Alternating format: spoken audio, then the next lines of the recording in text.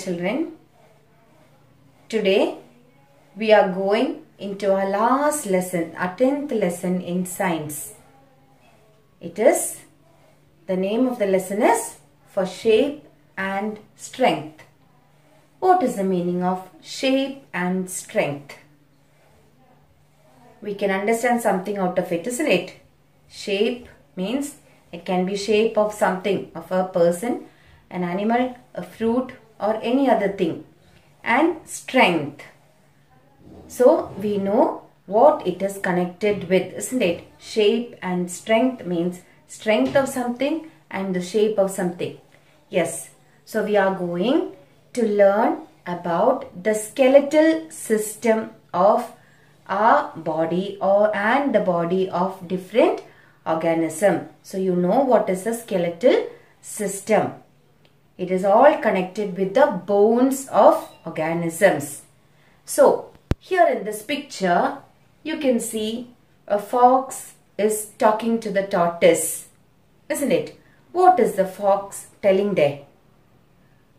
If the tortoise did not have the shield, you think this helmet is worthless for me? The tortoise is asking, isn't it? So why is the fox telling that? If that shield of the tortoise is not there, he could have eaten it easily, isn't it? So why can't the fox eat the tortoise? Why can't it eat the tortoise? Have you seen what the tortoise does when something comes, some danger comes near? Yes, it pulls its hands and legs inside the shell, isn't it? And it will turn over. And then what does it look like? The shell looks like a stone, so no animal will attack it. So, are there organisms that possess outer shells like that of the tortoise? That is a question. How does the hard shell of these animals help them? So, we have seen many animals around us which has got hard outer shell, isn't it? How do these shells help the animals? Yes, it helps them to protect themselves from their enemies. Okay, now look at these pictures. It's already given in the textbook. Which are those pictures? There are some few organisms which are given in the picture in your textbook. Observe the picture and find out the characteristics of the shells of these organisms. Which are those organisms here? First one, it's a beetle, a snail, a prawn, crab, then mussels, cockroach and centipede. These are the animals which you can see here in the picture. Now, are the outer shell of these organisms look the same? Is it of the same strength? What is the difference between a millipede and a centipede? You know what is a millipede and the centipede? What is a millipede? Millipede is, in Malayalam you call terata, and centipede is, in Malayalam you call, what is a centipede?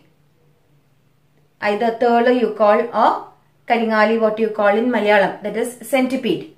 So, look at the outer covering of these animals.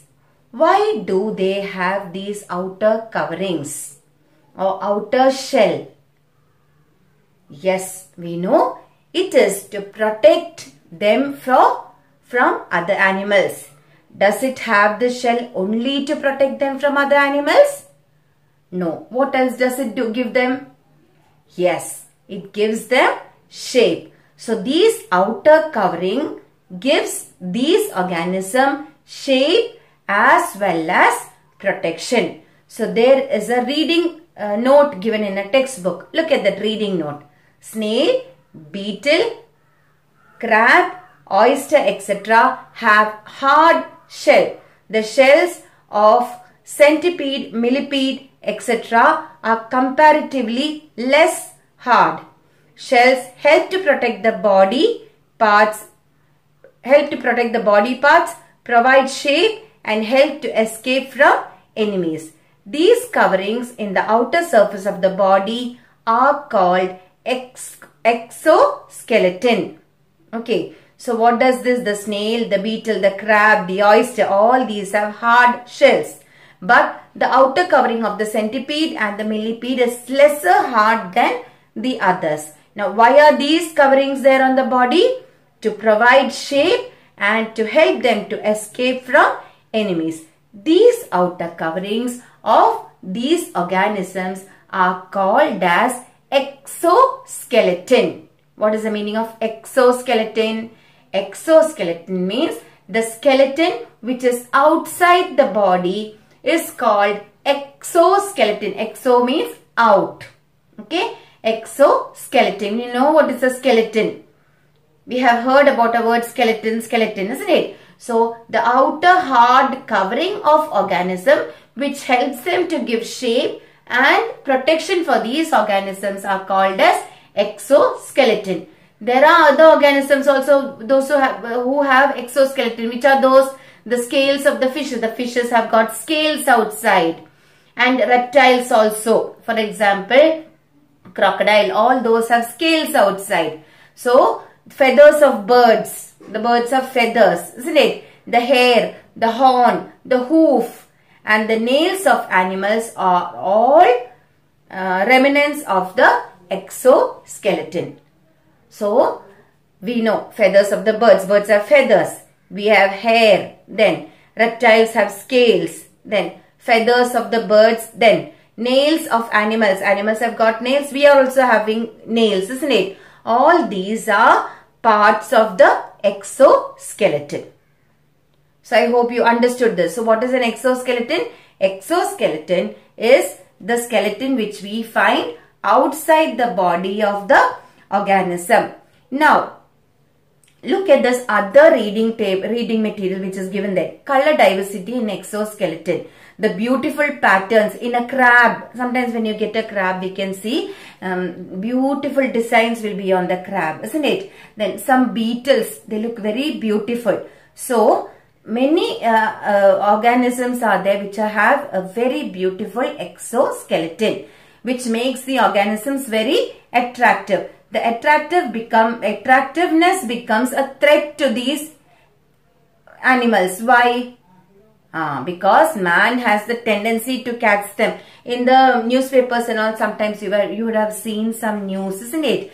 This type of crab they are catching. The tortoise, a different variety of tortoise they are catching and they are trying to export and sell it for a big, like smuggling. That is also part of smuggling. So when they do this, when they kill the animals. The human beings kill the animals because of the beauty of the exoskeleton, and thus what happens?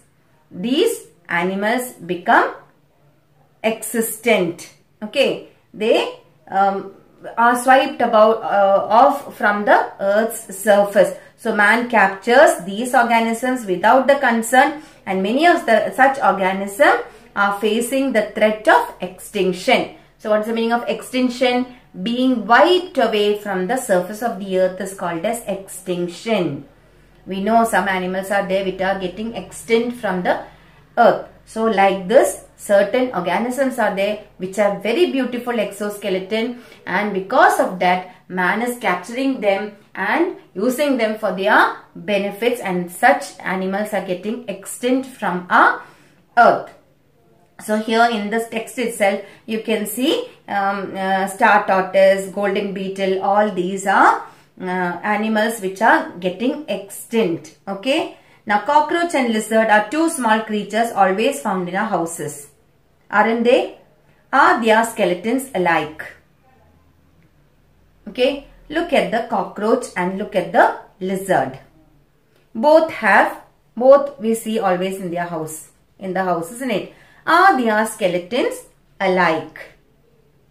Does lizard have an exoskeleton? No, isn't it? Does a cockroach have an exoskeleton? Yes, it has got an exoskeleton. But the lizard does not have an exoskeleton. So, look at this page 126. There you can see a picture of a lizard is given there. Cockroach, we know it has got an exoskeleton. What are we to do there? An empty picture is given, isn't it? What are we to do there? Draw the skeleton of the lizard. In that, draw the skeleton of a lizard. What is a skeleton? We have bones inside the body, isn't it? Draw the skeleton of a lizard. Now, have you drawn? Yes, isn't it? Now you can see here the figures of many skeletons of different animals. Okay, many animals are there. We cannot understand which animal that is. Okay, but some we know that some are few are birds, fish is there, then lizard is there, then either horse or donkey, cow, cat, bird. All these are there in that, isn't it? Now observe and identify the organisms to which they belong. So look at this picture, identify the animal and write down the name of the animal which they belong to. After that, compare it with the picture you have drawn. Have you drawn it in the same way? Somewhat, isn't it? Yes. We have already learned that the outer shell is called as the exoskeleton. So now these animals, where is their skeleton? Do they have an exoskeleton? No, isn't it? Where is the skeleton found? Inside the body, isn't it? These animals, the lizard, where is the skeleton found? It is found inside the body. Where is the skeleton of the cockroach found? It is found outside the body, isn't it? So the skeleton which is found inside the body of animals are called as endoskeleton. Endo means inside, exo means outside. Please remember this. So what is exoskeleton?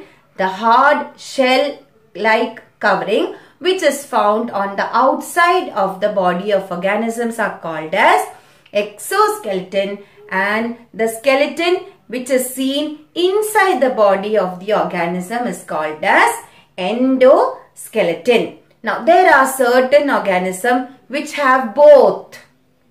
What is that?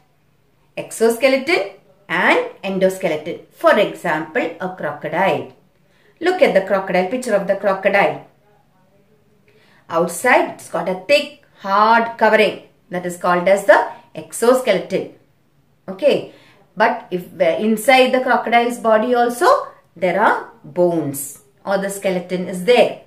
So that is called as endoskeleton. So the crocodile has both exoskeleton and endoskeleton. Now the cow has got an endoskeleton. Suppose the cow does not have a skeleton or any other animal does not have a skeleton. How will the shape of the animal be? It will all be like this, isn't it? Like a round ball. Yes. So why is a skeleton needed for the body of organism? What is the use of a skeleton? Or why do we have bones in our body? We know the skeleton is made up of bones, isn't it?